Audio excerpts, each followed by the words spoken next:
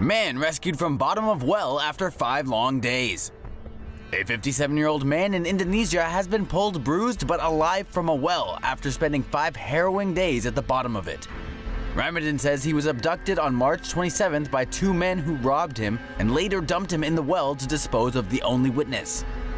Ramadin's bizarre story begins during a night drive back to his town in central Java.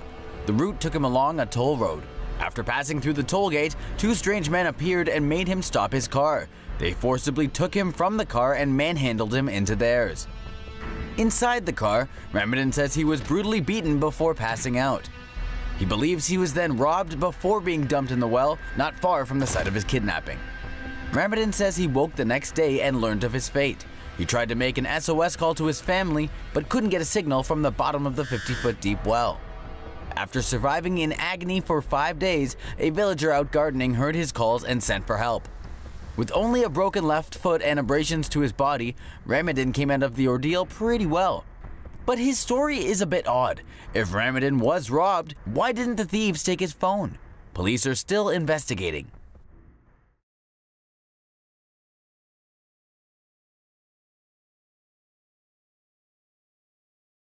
Keep watching for some of the most audacious robberies covered by TomoNews. Thieves make off with $4 million in gold after robbing an armored truck. 2 Transvalue security guards say they lost $4 million in gold after their truck broke down during transport, and they were robbed by 3 armed men. 2 Transvalue security guards were hauling precious metals from Florida to Massachusetts on Sunday evening when their truck developed mechanical problems and they had to pull over on the Interstate 95 near the 114-mile mark in Wilson County. The guards said that's when 3 armed men in a van approached and ordered them to get down on the ground before tying their hands behind their backs and forcing them to walk into the woods. The guard said the thieves took several barrels of gold estimated at more than $4 million in value. WITN reported that it appeared the thieves had cut off the locks on the backs of the security truck's doors. The owner of the transport company, Jesus Rodriguez, told local media that such a heist was very rare. According to the Transvalue website, the company's shipments are insured up to $100 million. Gang empty 300 safety deposit boxes from underground vault in brazen London diamond heist. Hundreds of safety deposit boxes were emptied from Hatton Garden Safe Deposit Company in London's jewellery district over the Easter weekend, in a dramatic heist straight out of a Hollywood movie. The Hatton Garden thieves reportedly entered the company's premises through an elevator shaft in the building. They then used heavy cutting equipment to reach the vault. They were also able to disarm the security system, allowing them to cut through the vault over the Easter weekend undisturbed. The thieves emptied an estimated 300 safety deposit boxes. Jewellery experts said the lost items could amount to around 60 million British pounds. Caught on camera, man choked unconscious in Rolex robbery. On February 10th, 2 men were caught on camera violently assaulting a 46-year-old man at his workplace, a van-for-hire shop in Greenwich, London. According to Metropolitan Police, the men were after the victim's gold Rolex Yacht Master watch, similar to this one, worth £15,000.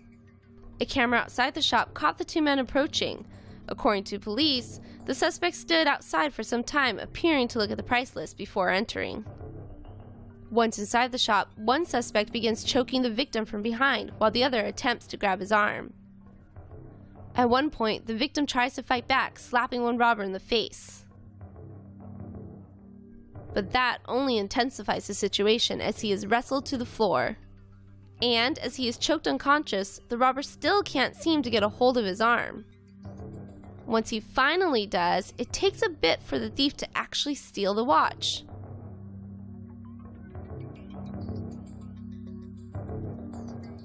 There you go, Mr. Robber. And there goes one 15,000-pound Rolex. The thieves leave the victim gasping for air. Luckily, he didn't require hospital treatment and did not sustain any serious injuries. Well, except a 15,000-pound dent in his wallet.